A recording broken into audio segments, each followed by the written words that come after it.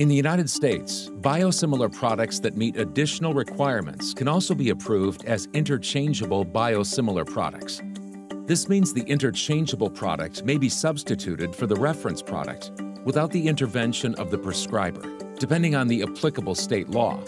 In addition to demonstrating biosimilarity, manufacturers seeking approval for an interchangeable product also need to demonstrate that the risk in terms of safety and diminished efficacy of switching between the interchangeable product and the reference product is not greater than the risk without such a switch, and must demonstrate that the interchangeable product can be expected to have the same clinical result as the reference product in any given patient.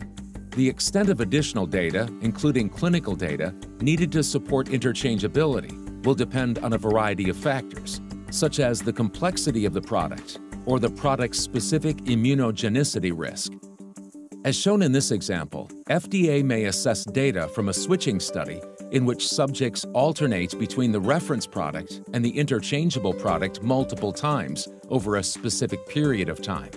The results must show no decrease in effectiveness or increase in safety risk associated with switching. The additional information helps FDA to determine the safety of pharmacy-level substitution.